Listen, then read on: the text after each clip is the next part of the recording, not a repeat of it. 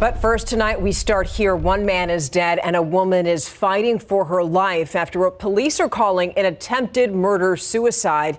Happened around 7:30 tonight. The night team's Avery Everett is live on Champlain Drive, where she's spoken with police and neighbors. Avery, what do you know?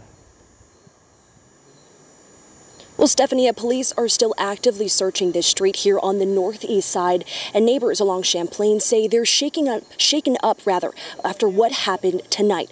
Police did confirm to us that one man is dead and a woman is in critical condition in the hospital after what they're calling an attempted murder-suicide. That man was 53 and the woman is 51. We don't yet know their relationship, as police say they're still investigating.